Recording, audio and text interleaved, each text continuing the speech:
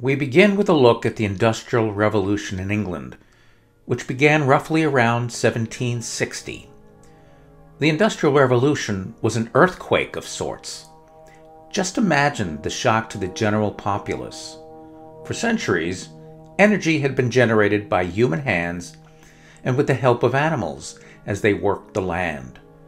People worked and lived on small farms and in villages scattered across the countryside. Water mills and windmills were the cutting edge of technology. Water and wind made things go. Then, all of a sudden, the amount of energy available to humans increased 100-fold with the perfection of the steam engine by James Watt around 1780. This totally upended the way of life for millions of people. At the same time, the American Revolutionary War rolled on across the Atlantic.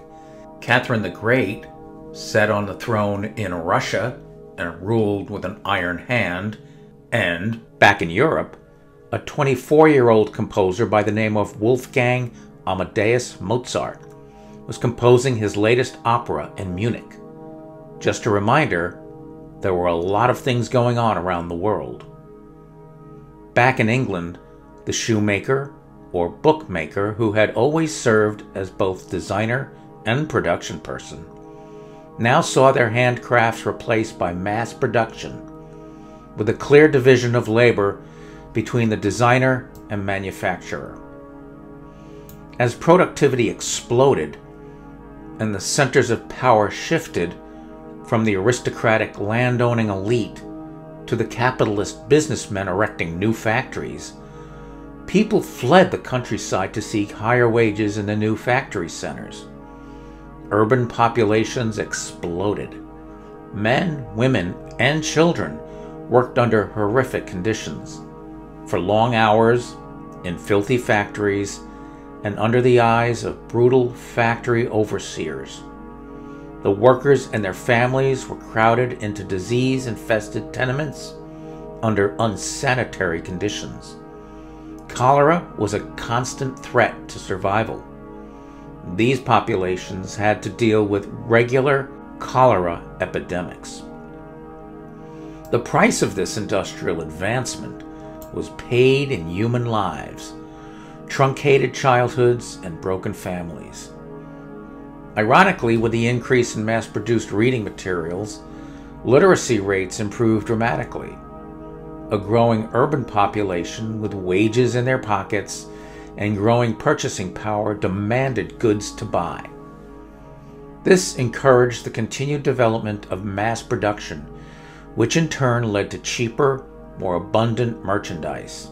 The standard of living actually began to improve throughout Europe and North America. As standards of living increased, critics of the new materiality, such as philosopher, writer, and painter John Ruskin, argued that people were getting seduced away from a focus on human values towards a preoccupation with cheap, shoddily produced material goods.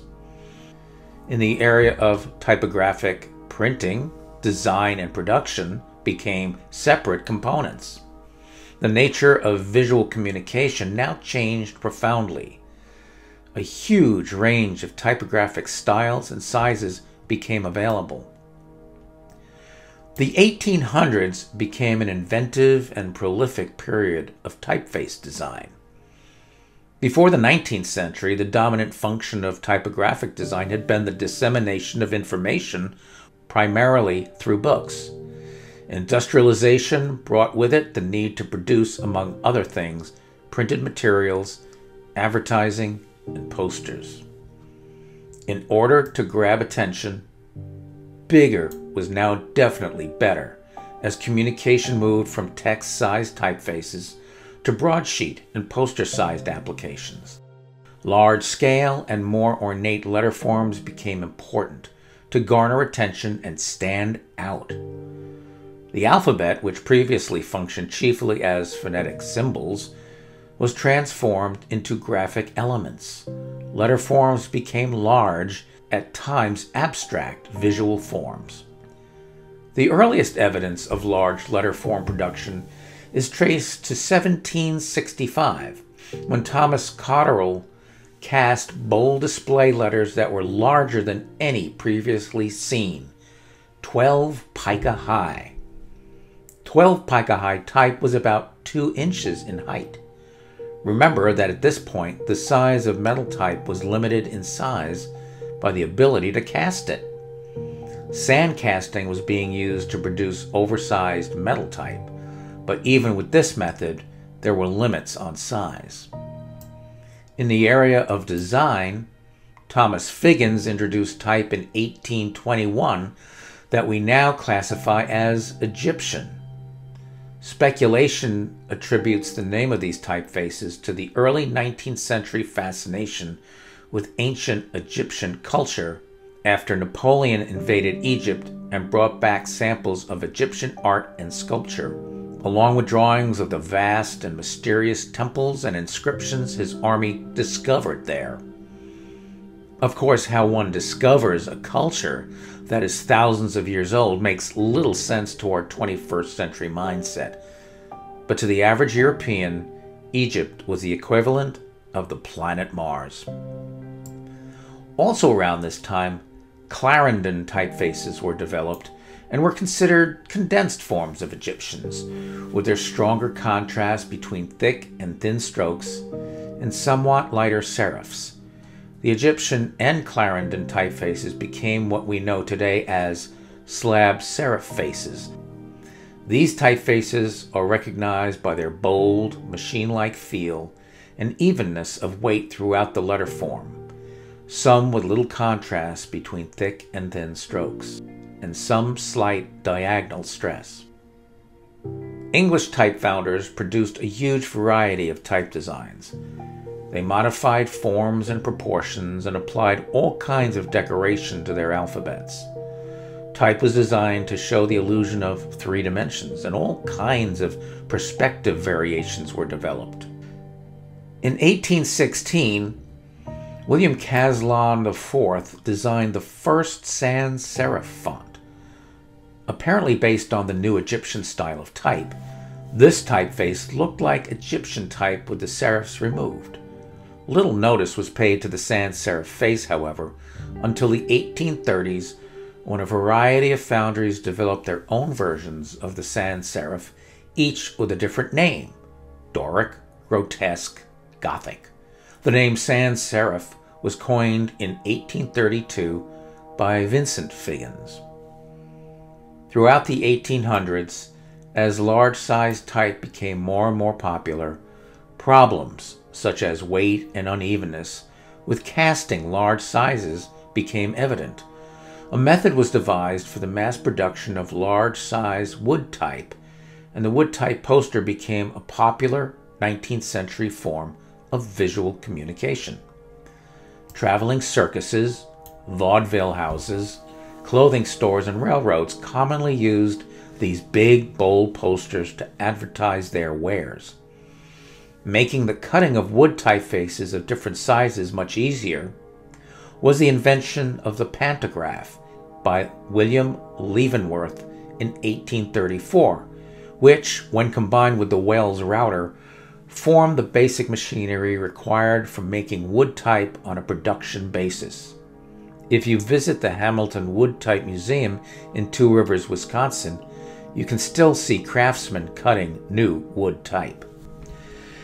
At the beginning of the 19th century, the printing presses used were basically the same as the press, using movable metal type designed by Gutenberg over 350 years earlier.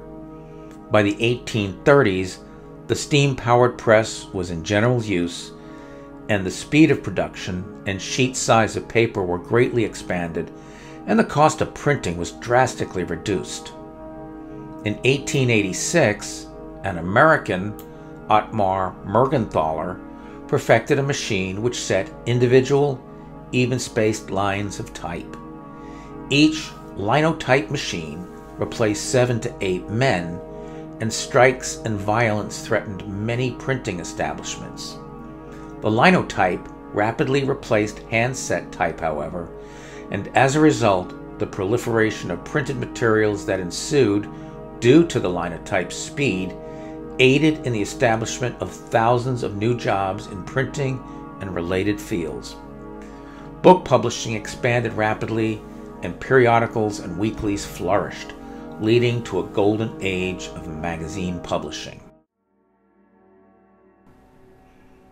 In 1887, Talbot Lanston invented the monotype, which cast single letters from hot metal. After the linotype and monotype were both in use, hand-set metal type faced a tremendous decline in usage. Efforts at stabilizing the metal type industry resulted in measures such as the 1892 merger of 14 different foundries.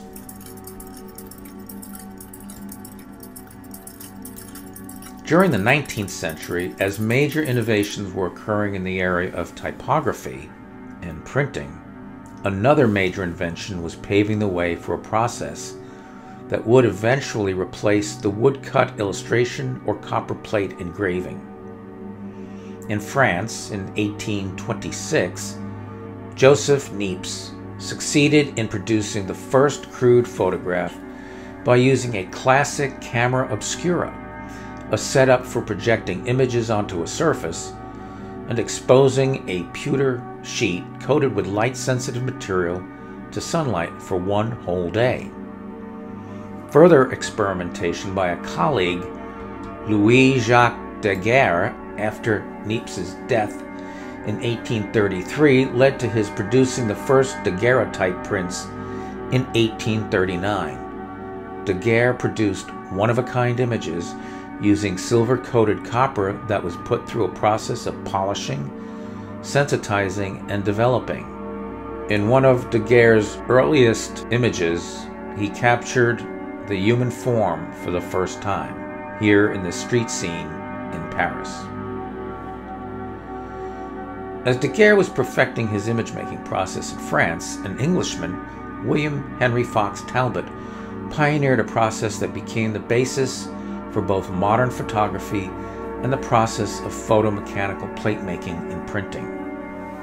In 1840, he invented the calotype process, whereby a negative was produced, therefore permitting the reproduction of an unlimited number of prints by projecting the negative image onto chemically treated light-sensitive paper. No more one-of-a-kind photographs.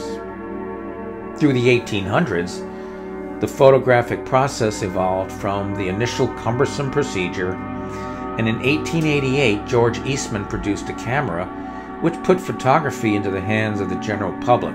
He called it the Kodak. The successful development of photography spurred exploration into its uses in the printing industry. In 1871, John Calvin Moss produced a commercially feasible photo engraving process in New York City. And in 1875, Charles Guillot opened the first photo relief printing firm in Paris. And in 1880, the first half-tone printed reproduction of an original photograph was printed by Stephen Horgan in New York City by projecting the image through a screen of dots. Any survey of groundbreaking photographers of the 19th century must include the following: David Octavius Hill, a Scottish painter who teamed up with Edinburgh photographer Robert Adamson to immortalize the 474 ministers who formed the Free Church of Scotland. The resulting calotypes were lauded as superior to Rembrandt's paintings.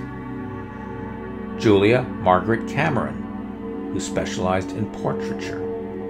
She received a camera and the equipment for processing collodion wet plates as a 49th birthday present and produced a series of photographic portraits that still impress by their artistry and ability to capture the individual personality.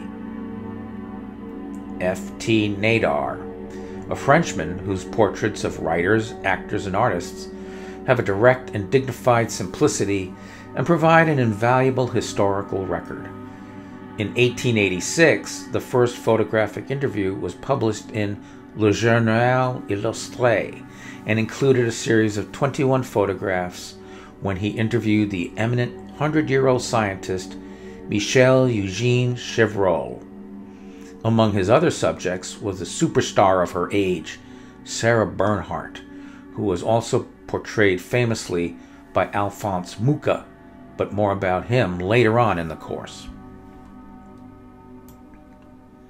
Matthew Brady and his assistants pioneered the area of photography known as reportage, probably better known today as photojournalism.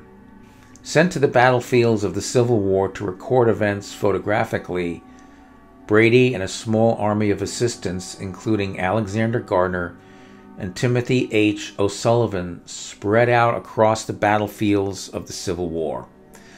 The general public, for the first time, was presented with stark and realistic photos of the brutal carnage of battle. The impact on the public was immense, and far greater than the wood-engraved illustrations that had served previously.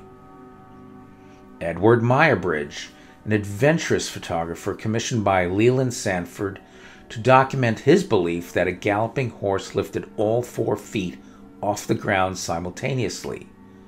A $25,000 wager rested on the outcome. A battery of 24 cameras aimed at a galloping horse and equipped with rapid drop shutters produced a sequence of photographs arresting the horse's movement in time and space and paved the way for motion picture photography in the process. And yes, a horse does lift all 4 feet off the ground simultaneously in the middle of a gallop.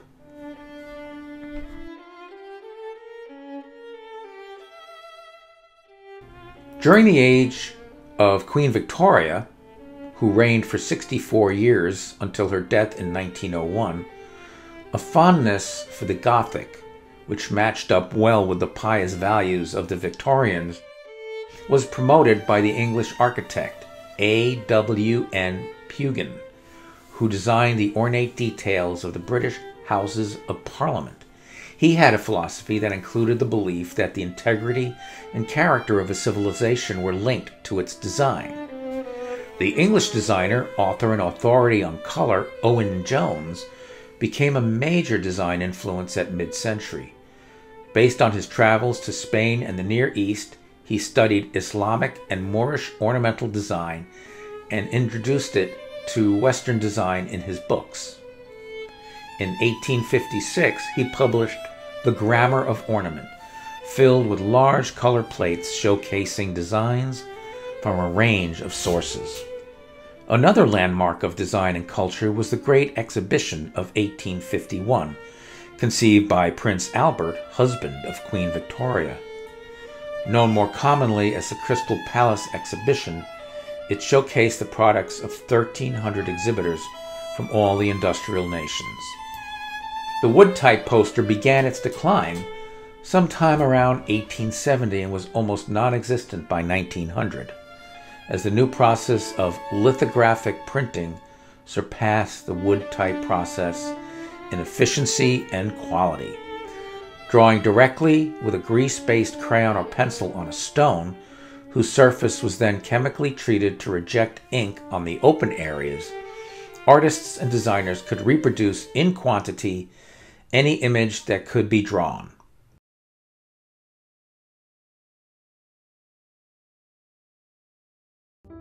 Stone printing is one of the oldest forms of printing images.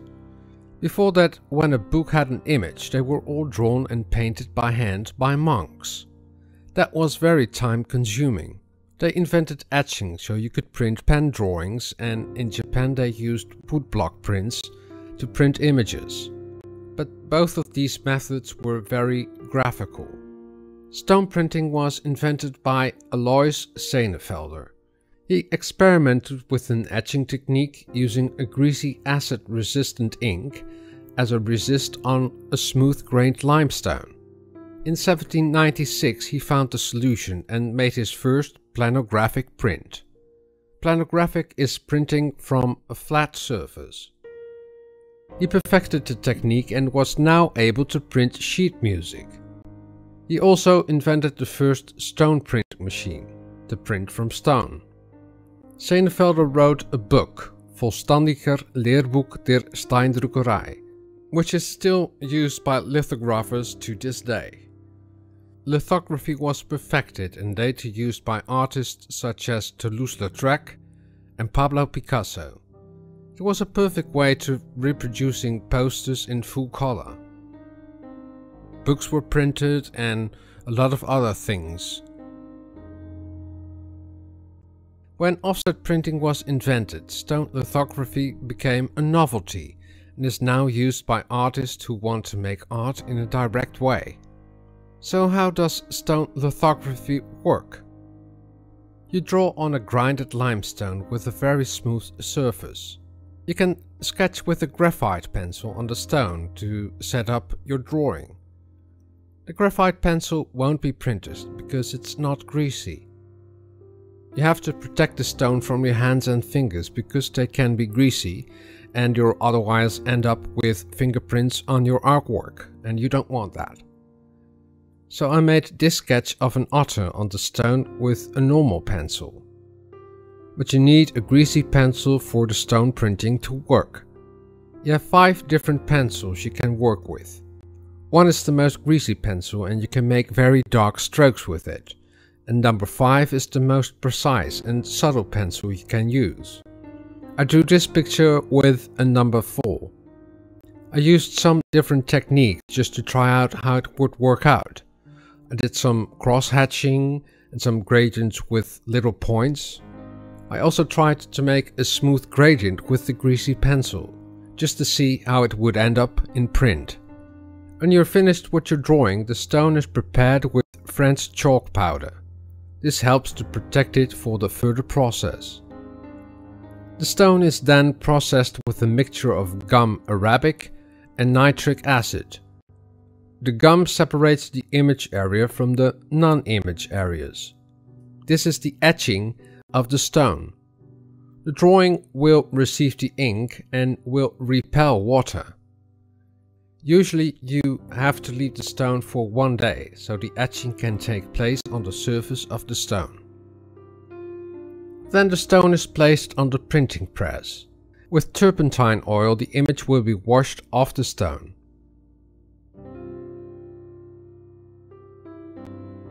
After that, the stone is prepared with a thin layer of oily ink.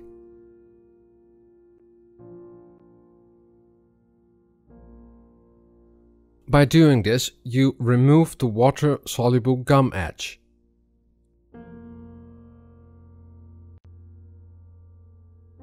Now the stone is ready for print. The drawn image receives ink and the rest of the image receives water. Before printing, you have to keep the stone wet with water, so that the ink will not print the empty areas. On a piece of glass you mix the ink and roll it with an ink roller. Before applying the ink onto the stone needs to be wet. You roll several times on the stone with the ink. Then you need to fan the stone so that the water dries.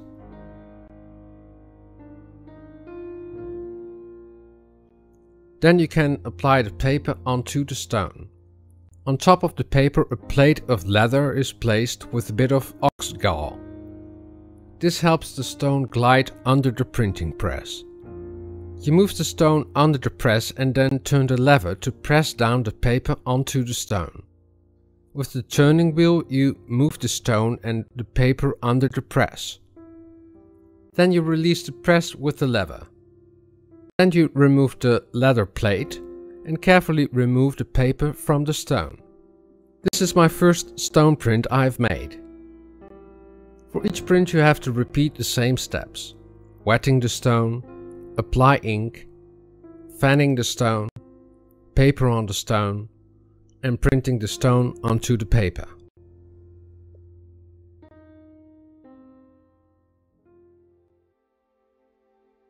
Chromolithography involved the use of several stones, each printing a separate color, registered precisely with each pass of the paper being printed on, with combinations that resulted in eye-catching color posters.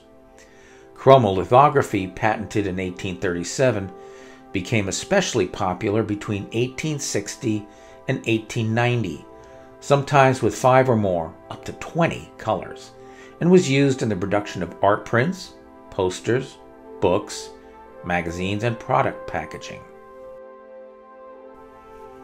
Among the best remembered practitioners of chromolithography was John H. Buford, the major innovator of chromolithography in Boston, whose crayon-style images achieved a remarkable realism. Specializing in art prints, posters, covers, and book and magazine illustrations, he often used 5 or more colors, and the meticulous tonal drawing of his black stone always became the master plate. He produced the Swedish Song Quartet poster and the graphics for the posters of Grover Cleveland and Thomas A. Hendricks in the 1884 presidential campaign. Hallmarks of his designs were meticulous and convincing tonal drawings and the integration of image and lettering into a unified design. Louis Prang, a German immigrant to America whose work and influence were international in the Victorian era. His knowledge of printing, chemistry, color, business management, designing, engraving, and printing itself was of great value when he formed a chromolithography firm with Julius Meyer in 1856. In addition to creating art reproductions and Civil War maps and scenes, he produced literally millions of album cards printed with images of wildflowers, butterflies, children, animals, and birds called scrap. He has also been called the father of the American Christmas card for his pioneering work in holiday graphics. Unable to find high-quality, non-toxic art materials for children, he began to manufacture and distribute watercolor sets and crayons. Finding a complete lack of competent educational materials for teaching industrial artists, fine artists, and children, he devoted tremendous energy to developing and publishing art instruction books. You can still buy Prang chalks and other materials, and you can still find affordable original Prang greeting cards on eBay. Now I return to the rise of American British publishing and the golden age of American illustration, usually considered to have taken place from 1890 to 1940. Leading the way in publishing were the Harper brothers, James, John, Wesley, and Fletcher.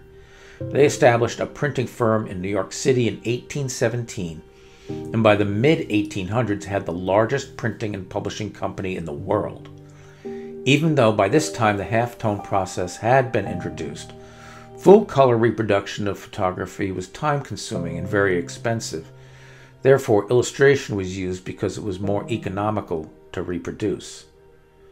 Leading children's book illustrators of the day included Walter Crane, one of the earliest and most influential designers of children's picture books.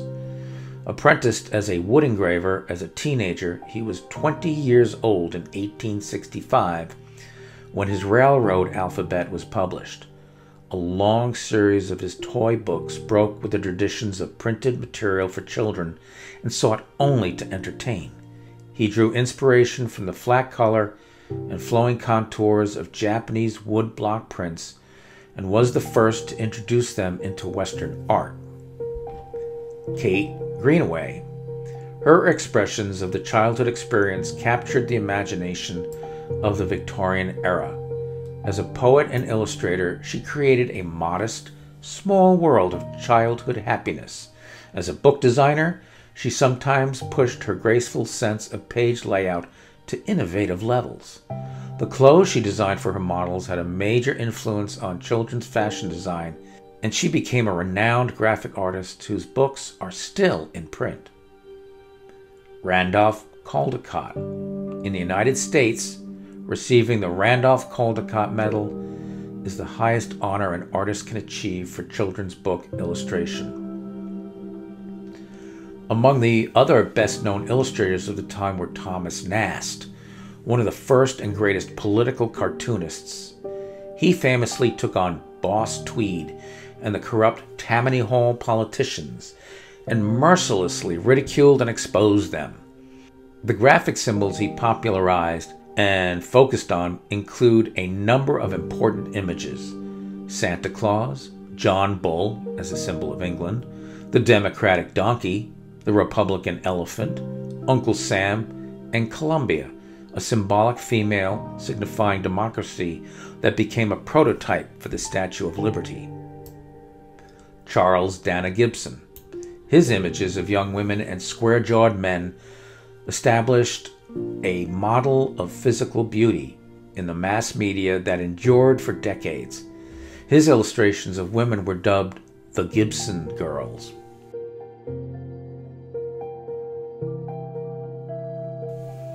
And Howard Pyle. His own work and remarkable gifts as a teacher made him the major force that launched the period called the Golden Age of American illustration. He published over 3,300 illustrations and 200 texts, ranging from simple children's fables to his monumental 4-volume The Story of King Arthur and His Knights. The meticulous research, elaborate staging, and historical accuracy of his work inspired a younger generation of graphic artists to carry forward the tradition of realism in America. He was 23 years old when he received his first illustration commission from Scribner's Monthly in 1876 and developed his style with the advances in photographic printing and the 4-color process system. Next time, we will take a look at the rise of the arts and crafts movement, led by William Morris and others, as a reaction to the mass production of the Industrial Revolution.